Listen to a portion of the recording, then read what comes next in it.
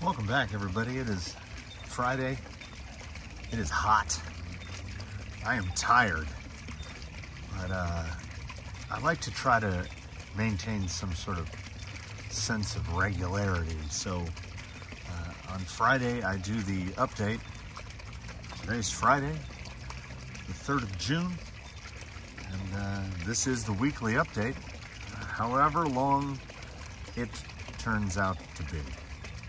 First things first, you might notice there's nothing right here, if you remember this location, because me and the old Troy-Bilt shredder, we shredded it all. It was about 7 hours spread over 3 days. I was as dirty as a person can be, but I am slowly reclaiming territory. It is just a vast expanse of ant-filled dirt now. I've been slowly chipping away here under the pepper tree. I think the intention now, this is cut back right here because I was giving myself enough room to sort of turn the lawn tractor around, but I think we're past that point now. So I think I'm just gonna fill it out to this line here. I still have some material pre-staged to move over. I should have, he says he's gonna bring me a container of dirt because I said I needed dirt. I really need to fill in all the gaps and crevasses. But coming across here, I did move a fair amount in the past week. So while it is nowhere resembling complete, you can see a little right down there in the center frame, you can see some daylight. That is the back side of where the big blocks are. So I'm getting it cut through to where there'll be a pass through. I don't know how easy it'll be to drive through there because you won't be able to see much, but I'm getting that back section filled, and as is my nature to build things backwards, it's really hard to get stuff over there because it's inaccessible. So I have to bring it in here one wheelbarrow at a time and just throw it. For I guess what would be reasons, I thinned out the tree a little here around Railroad Bridge number 3 and actually cleared the passage to where you can drive under the bridge now. So if you should decide to climb up through this end of Leviathan, you can now take a little detour under the bridge, which will join into that in progress section over there on the other side. I feel like it's probably going to be in progress for a while. I think Leviathan is actually technically still in progress, but it's starting to set in. It's been there long enough that it's, I mean, as long as the squirrels stop digging holes out and knocking rocks on the ground, it's settling in pretty well. Coming off the end of Leviathan, and in an attempt to maintain the little arc here, I'm expanding Oblivion out with some more vertical stuff. I've only gotten to about there. This all needs filled out to there, but I didn't have the gas left after the last shred fest. So we've got that nice big vertical piece there, which is potentially impassable. We will see, but I'm thoroughly enjoying, as it hasn't set in yet, but this section right here, that's a really fun one. Sometimes I'm overly pleased with myself when I just haphazardly lay something out and it works well. If you endured any or all of Tire Test Fest 22, I thank you, and I'd also like to point out, I mean, I feel like I complain about this tree a lot, but I had cleaned almost all of this up. Like, I had cleaned this section out prior to filming, and I mean, that's just what's there. During filming, I collected this and a bit more. So it continues to drop 2 flowers for every one that it produces. And I think what we're gonna do is I'm just gonna wheel a little bit. I downloaded one of those randomizer apps. I don't think it's super great, but it got the job done, and it helped me pick a rig to come out here and drive for the day. And I think it's a pretty good pick because The Tranquish hasn't been out on the rocks in a while, so let's do a little of that, and then, you know, wrap this up. I'm sure probably something I should have noticed last time I wheeled this, but the Tranquish is pulling moderately hard to the right, and doesn't have full steer angle to the left. I don't know, the horn slipped, something. But we're going slow enough. Oh. I don't know how much it'll matter. Oh, that tire is... This is an excellent section right here. It's really challenging because there's a little, as of yet, unfilled notch along the side of that vertical slab, and anything that falls in there is just there. The thing that I find the course is truly missing, I don't know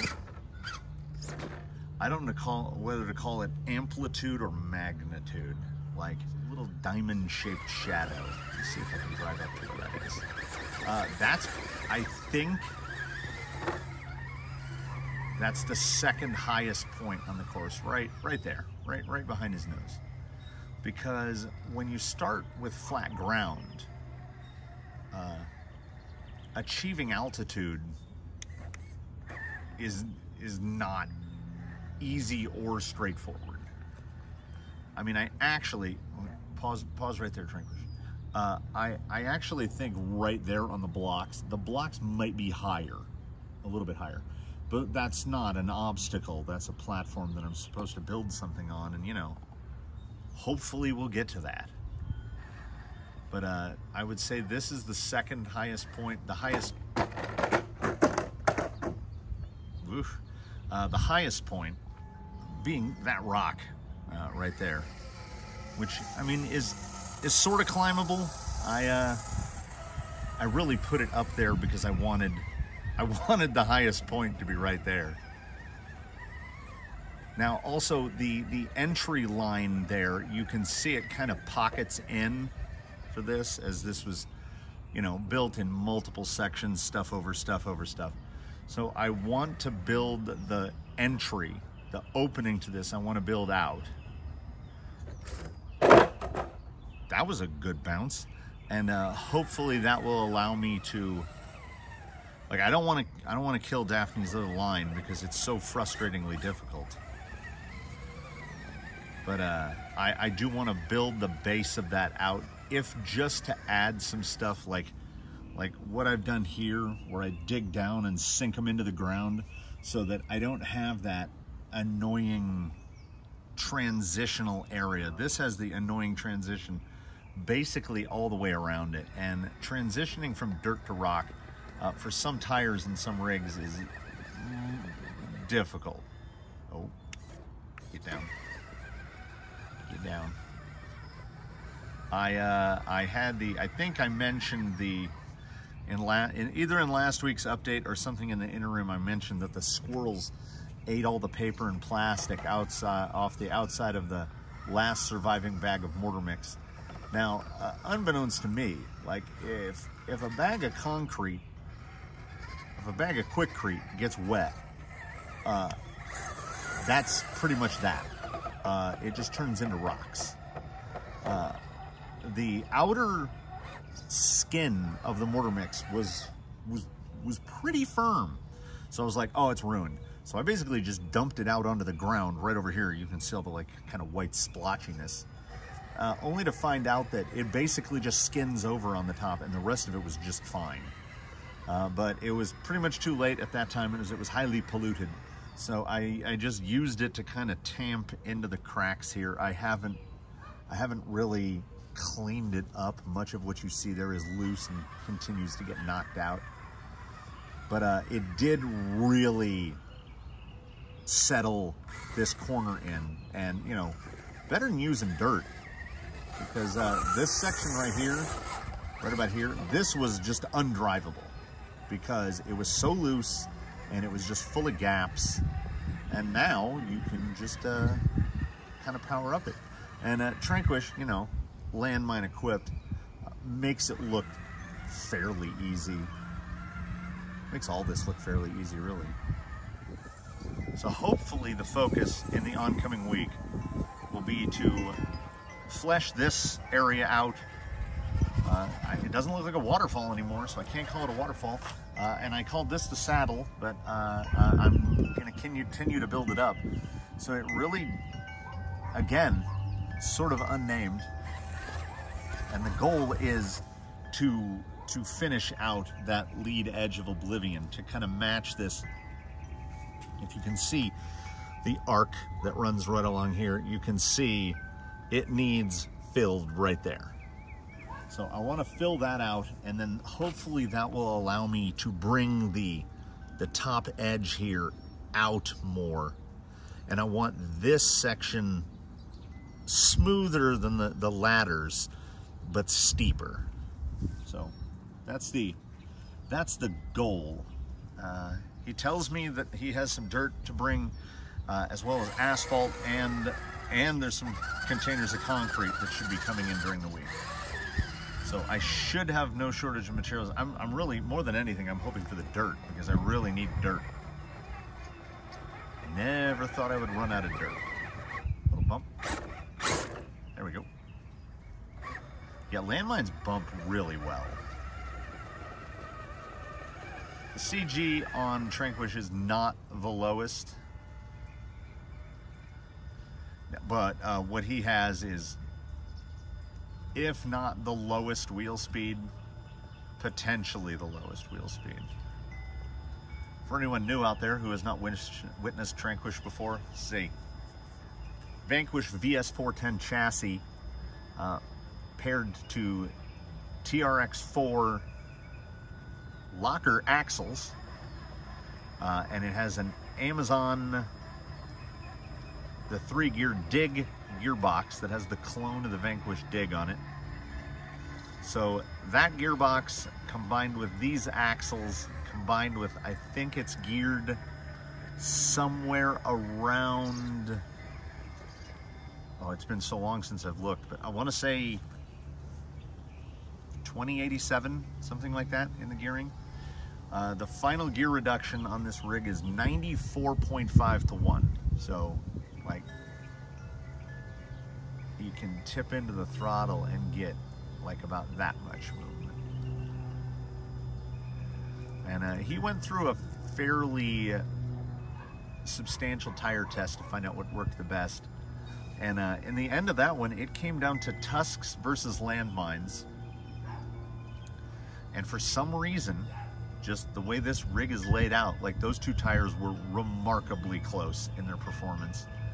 The landmines were just more consistent. On this rig, I don't know what tense of the word to use, they dug better, they dig better.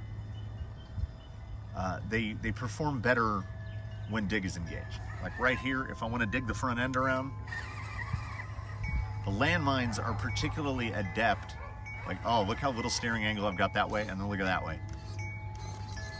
I have done something to the front end of this, which now I guess it'll go on the whiteboard, because I didn't remember anything being wrong with the front end. So he's still pulling a strut, like it will pivot on the dig better than most any other tire. Well, and on this rig, it will pivot on the dig better than any other tire. Landmine is a great tire, and of all the tires I have, short of, say, you know, Boom Racing Hustlers, they all have at least some good quality. The Landmine is, in my mind, an A-grade tire, because it works well on most anything you put it on. It's just that on some rigs, it's going to work better. It's not even just about what I'm now calling the 3-piece combo, which is the tire, the foam, and the wheel, right? There's an intangible. There's a fourth dimension there that is just something that works. And See, that drag brake is almost like, that's okay. That's probably actually better than a full blast electric anchor. But I tend to prefer the electric anchor. I don't know. That what Tranquish does with his slide is probably more consistent and would actually result in holding a line better, because there's nothing abrupt.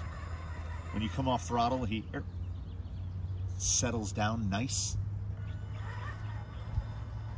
So shout out to the, oh yeah, see, so good on the dig. Oh, pull it over. Nope, pull it over more.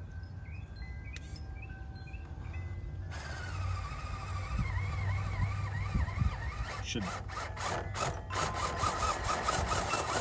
that's a lot. That's expecting a lot of grip from one tire, and we are in a position. Go all four. Oh no, it's gonna pop.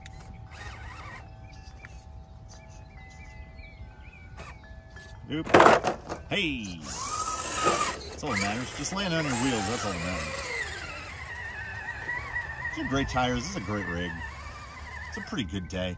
It's just good to sit down, you know? Oh, I feel like I've been doing too much standing. Oh. Oh. Let's try to... Oh, no. Hey, little drop there. But as per usual, I get to wheeling. I get to rambling. I could go all day. Let's keep this one, as I have uploaded nothing in the previous week that had any amount of brevity to it. Let's keep this one, oh, a little brief at least. We'll close it out over here in Dry Bone Valley, where I can put the camera in the shade, because I get attuned to, you know, it is, let's see what the thermometer says. It's only 88 in the shade right now. So out in the sun, you know, probably trip right out about the triple digit mark. Temperature on the ground, probably in that 138, 140 area. I forget that electronics, I don't care for that. So thank everybody for watching. Thanks for sticking through the week. Double thanks if you tuned in for the Tire Test Fest saga. There were some highs and lows there. The upcoming week is the week of, as I mentioned last week, the graduation, and then the party is a week from tomorrow. So I will try to steal as many moments to get work done out here as possible, but I got real stuff to work on, you know, like it or not. And definitely going on the whiteboard. Yes, I don't know what happened to the steering. Anyhow, yeah, leave a comment below, drop a like, please do subscribe if you haven't.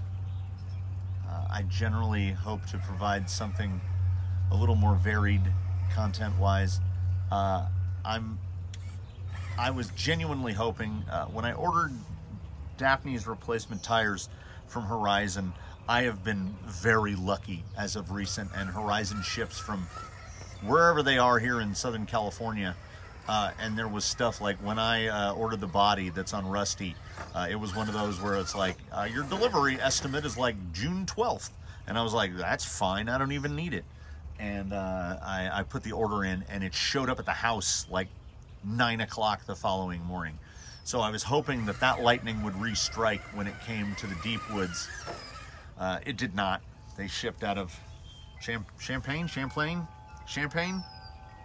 Anyway, Illinois, and through Smart Post, no less. So they won't even be here until next week. I got the wheels in 1 day, and the tires will end up taking 8 days. No fault of Horizon. The FedEx Smart Post is the slowest way to get someone a product short of walking it there yourself. So, I mean, if any, you know, let's crowdsource this. If anybody, is there anything anybody wants to see? Is there any rig that you haven't seen wheeled in a while? Confessional here. We'll do the Friday confessional. I sort of stopped doing 6 gates, which I'm sure people might have noticed, because a 6 gate takes a day to do. Like, there's the principal photography, there's the follow-up stuff, there's the editing, there's all that. To get a 20-minute long 6 gate, the 6 gate falls into that, like, it's heavy into that 10-to-1 area. For every 1 minute of finished video, there's 10 minutes of work. So we're talking 4 to 5 hours to produce a 20-minute video. And I don't know if any of them even hit 500 views. So there just wasn't the viewership there. Like, my most viewed video is the Ecto versus SCX-10 versus Defender that I did when they were all still bone stock. Like, none of those vehicles even resemble themselves. And followed right behind that one is Daphne versus Lil Yellow, when they were, I mean, they're not even the same vehicles anymore. So I made a redux, a part 2 of Daphne versus Lil Yellow, and nobody watches it. So I had thought about doing Daphne versus Lil Yellow 3, because they don't even resemble what they were in part 2. But I don't know. I'll probably make it just because I want to see it, you know. You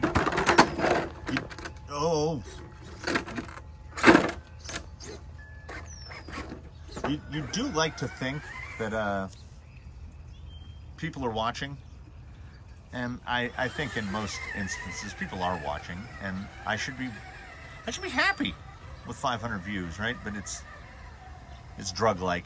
Like, when you get 500 views on something, you're like, oh, if only I could get 1,000. I have been really good about not comparing myself to other channels, because I am not other channels, I am my channel. So I am what I am, and I'm just gonna stick to this kind of stuff. I like making stuff, I like building course, I like wheeling rigs, and I thank you all for joining me for all of those endeavors. Yeah, I did it again. Like I said, I was wrapping it up, and that was probably like, I don't know, that was several minutes ago. So, thanks again. Do all the things that I usually ask. If you haven't, comment, like, subscribe. Give me an idea for some upcoming videos. That way I can rest part of my lizard brain. And as always, have a good weekend, everybody.